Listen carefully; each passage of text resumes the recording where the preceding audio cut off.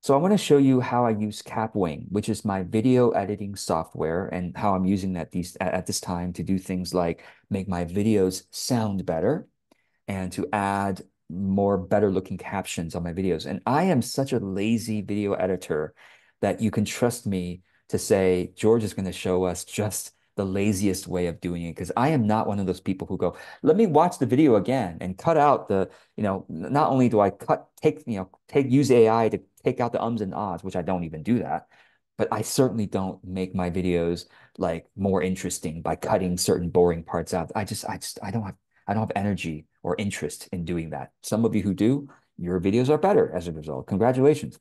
But let me show you the lazy man's way of editing video. So here we go. So first I have to say the name of this website is Kapwing. I'll put a link below. I'll put a link to my affiliate link. I hope you don't mind. You'll pay the same price or use the free version, even with my affiliate link, but I get a little kickback if you do end up paying for it. I pay for it. I think it's worth it. It's relatively cheap compared to other video editing tools. And it compares with Descript. I know a lot of you watching this are probably big fans of Descript, Descript, Descript. Descript has better marketing than Kapwing does, which is why a lot of people go to Descript. But I think Kapwing does the same thing, and I think it does it probably more simply, and it's maybe even cheaper. I'm not sure. You can look at the pricing later. But anyway, it's actually pronounced Kapwing. Little known fact. It comes from a Calvin Hobbes cartoon where it's like, I think either Hobbes or Calvin said something, and then the other one was Kapwing. Anyway, that's the onomatopoeia. So anyway, Kapwing. Kapwing is usually how people say it without sounding weird. Okay, so the first thing I do is I upload. I click on either. What I often do is once I've edited something, I will click on the three dots and I will click on duplicate. And that way, and what I'll do is I will refresh the screen so that I can see that it's been duplicated. Oh, I know. Yeah, there we go. It's been duplicated, and I will click on it, and I will basically use the same. I will use the same template that I did but like swap out the video by deleting the video and then choosing adding a video. But because you say, well, George, I don't even know how to use Kapwing. Can you just show us from the beginning? Yes, I will show you from the beginning. So click create new, okay, and then click upload. I'm going to go and upload a short video so that it can process very quickly. And so what I do, this is literally, I'm going to start showing you from the beginning to the end what I do on Kapwing. The first thing I do is to adjust, I think about whether I want to adjust the space above my head. Okay. These days, I don't adjust the space above my head because I use, oh, no, I'm sorry. I do adjust the space. Let me go ahead and show you what I mean. So what I do is I click on, the first thing I do, sorry, first thing I do is I click on my video, which I can see I've clicked on my video because there's four dots to allow me to adjust the video size. I click on my video and I click on clean audio. This is one of the great features of kapwing.com. Clean audio. I'm gonna go ahead and click on it. Okay. And I'm gonna click apply clean audio, and then you could see it's applying clean audio. Okay. So and then the pop-up you can see will go away, but it's still working on cleaning audio. Now, what does this mean? This means it's taking my audio and making it sound better. It's removing some background sound. It's emphasizing my voice. It's cutting out the super highs and super lows. If I suddenly like spoke too close to my mic or whatever, and it got too high, then it'll adjust it down. And if I'm too quiet at some point, it might adjust it up a little bit. So it's very smart AI adjustment, and it's done. Success, clean audio completed. All right. I don't usually wait for it because it's working on its own. And while it's working, I often just directly go to um and actually this is funny. I've never noticed that there's a second video that shows up here. I've never noticed that. That's really interesting. I feel like that is a bug because it never done that before. So anyway, I'm just because I'm insecure about which one is cleaned audio, I'm going to oh gosh, it's now adding a bunch of them. I want to show you something. The timeline here at the bottom is very important to understand what's happening here. Notice that whenever I clicked on it, it added yet another layer to my video, which now has four videos playing, the same video playing at the same time. I don't want that. So what I need to go is go to layers on the left-hand side. If you scroll on this navigation, you can click on layers and it'll show you, oh, these are the layers, okay, that you, oh, optimize. Okay. All right. This is actually really interesting. I never noticed that layers that they rename the thing after it's been cleaned, optimized. So I'm going to delete the ones that don't have optimized. I'm going to delete this layer because that's the same exact video. I added it 4 times. And then I'm going to delete this one. I'm going to delete this one so that I have basically the one single one that apparently is optimized. Okay. So I'm going to click on this video right here in the center, and I'm going to click crop because I don't want to look too short because in real life, I'm actually 4 feet 2, but I don't want to show you that. I want to pretend I'm tall. So I click on crop and then I click and adjust these corners until the video is in a way that makes me look tall. Okay. All right. So that looks pretty good. I'm done with that. I click crop again to confirm. And you might say, George, what happens to this white space up here? Well, I can change the white space. I can click on the white space and I can change the background color. I can make it black. I can make it whatever I want to, white, whatever. Black is because I like dark theme because it's easier on the eyes. And I could make it black. And then what I do here is I will add subtitles up here. Because you know how Instagram and YouTube may have automated subtitles down here, but some people may have to turn it on. They don't know how to turn it on. So I like to put my subtitles up here so it doesn't clash with any turned on subtitles. Anyway, so to add subtitles is so easy. On Kapwing, you just simply click up here in the top bar, there's add subtitles. I'm going to click on that and I'm going to click auto subtitles and I'm going to click auto subtitles again. Okay. And then it's working. And it basically shows me what style of subtitles do I want? I can page through the different styles if I want to click on this right arrow or the left arrow, or I can click on view all and it shows all the different styles. And basically, I added one of the styles to my brand kit. Doesn't matter. You can click on any of the styles and click on add to brand kit. And in the future, it'll show up as one of your first subtitles. So I don't care. I think this is fine. I just want to add that. And then as you can tell, once I just look at the layer, look at the timeline down here. You can see that there's a subtitle icon. Now it's very, very small, but you can see above one, right? There's a subtitle icon. It looks like the same icon as up here. And there's some stuff here. So I know that subtitles are already there. So that's excellent. And just to be sure that that's true, I can click play. I click play and see, you can see you can see that and by the way, you can't hear it. I can hear it in my ears, but you probably can't hear it because I shared Zoom without forgetting to share my audio. Anyway, it doesn't matter. So you can see that the subtitles, you can click on this white thing to kind of go left and right to see how the video looks as you page through it. Okay. And this George, I thought you wanted subtitles up here. And exactly. So now that I know where the subtitles are, right? Somewhere, basically, I want to move this until I see the subtitles. And once I see the subtitles, I simply click and drag this thing to where I want it to be. And nice thing is when I click and drag this thing, it'll show me what's centered. Ah, that's centered there.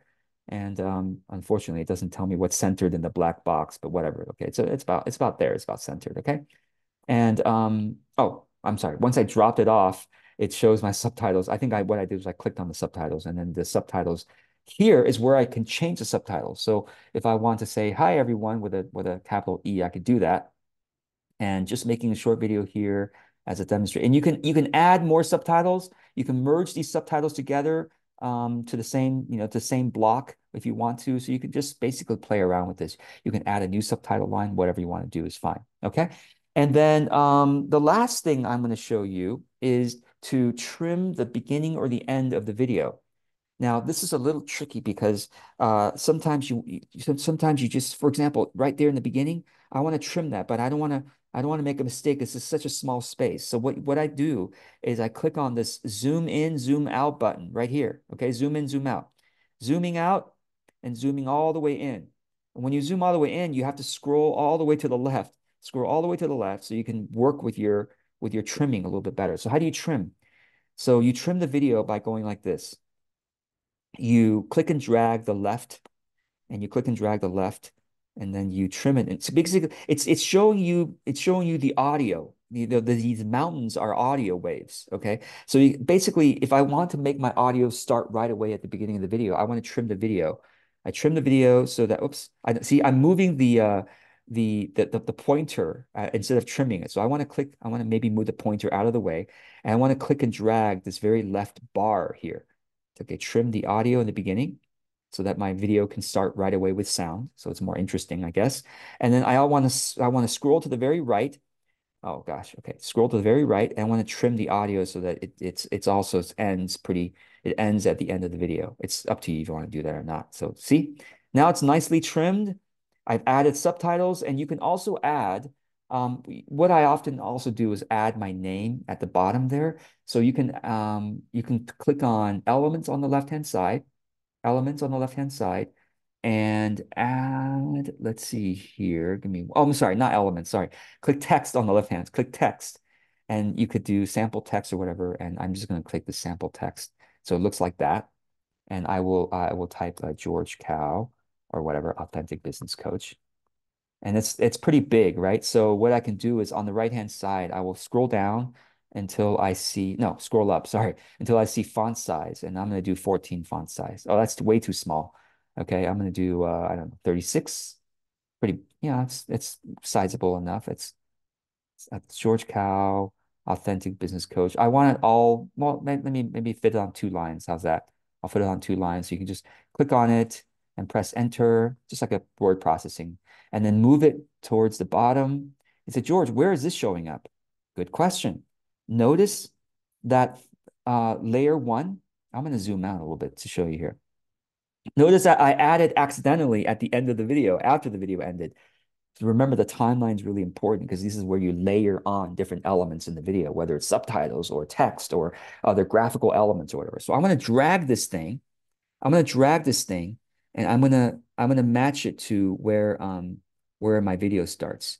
And actually, there's something called snap. Yeah, snap is on. You see, snap is on. It's blue. It's on. So when I like move something, and it's close enough to where the start of another element is, it'll automatically snap for me, meaning it'll like, oh, you really meant there. Yes, I did mean there. And I can zoom in again, zoom in, scroll to the left to make sure that it's lined up. And it's indeed it is lined up. You might say, George, how come the subtitle is not lined up? Well, it's because I didn't start saying hi everyone until this very point. That's why the subtitle is there. So I hope this is helpful. And as you can tell, let me zoom out a little bit. Oh, one thing I didn't do. Notice I didn't do this. My title will end at this point in the video. Move the pointer and notice my title is there until suddenly the title ends. So I want to click and drag my title all the way to the end. And again, it snaps automatically. I didn't have to do that. I dragged it towards that area and it snapped to making it aligned with the end of the video. So that's it. That's all I do. And I click on this dark area outside, okay, outside somewhere, and I check if there's anything else I want to change. You can change the you can even change the resize the canvas. So if you had like a landscape video, you can resize it to a vertical video or vice versa. That's a very clever tool. You can resize it to different tools. So that's a one way of creating like a YouTube short or something. You want to resize it to a vertical. That's an easy way of doing that, right? But 9 by 16 is vertical versus 16 by 9 is landscape. It's just giving you icons to say, well, most YouTube videos are 16 by 9. Most Instagram videos are 9 by 16. Not that is for YouTube, that is for Instagram. It just depends on what format you want. So ignore the icons if it's confusing to you, but just look at the numbers. It's 9 by 16 versus 16 by 9 or whatever. Anyway, I'm not going to do that right now. And I think I'm done with my video. I've already put subtitles in there, right? My subtitles are in there and my name's in there and I cleaned the audio. So I think I'm ready to go. I'm going to click export now. Click, oh, actually one more thing. Yeah, I'm going to click export project. And empty frames detected in the video. Are there really empty frames? Let me check the timeline. Where are the empty frames? Oh, okay. Okay. I'm so glad. I'm so glad this is still recording because I realized I didn't do something right. Kapwing is very smart to say, do you really want to start the video with nothing, with a gap in the middle? No, I don't. So what I want to do is I want to drag everything to the left. Okay, drag everything to the left. So let me go ahead and zoom out. drag this element all the way to the left. And even if I drag it way left, it'll snap. It'll snap and just put it right at the right place. Same thing with this, with my name. I want to drag it all the way to the left so it snaps. And I'm actually now wondering if I think the subtitle already adjusted itself, but let's double check. Yeah, it is correct. I'm hearing myself. You probably can't hear it, and then I'm seeing that the words are correct. So it somehow adjusted itself. I think so. With that, I'm going to click Export Project, and I'm going to make it the highest quality that I can. Auto is fine. I usually just make this highest quality, and it's small enough. I mean, if I was doing a very long video and I dragged this and it became like 1 GB or something, I might regret it, and I might like do, oh, I don't need to have it so large, but most of my videos are short-ish, like even something that's like 15, 20 minutes. I think highest quality isn't making it too big so that it's what George, what's wrong with too big? There's really nothing wrong. It's like the question is whether you can easily download it to your computer and upload it to YouTube or wherever without taking, days and days of uploading. So anyway, highest quality is usually fine.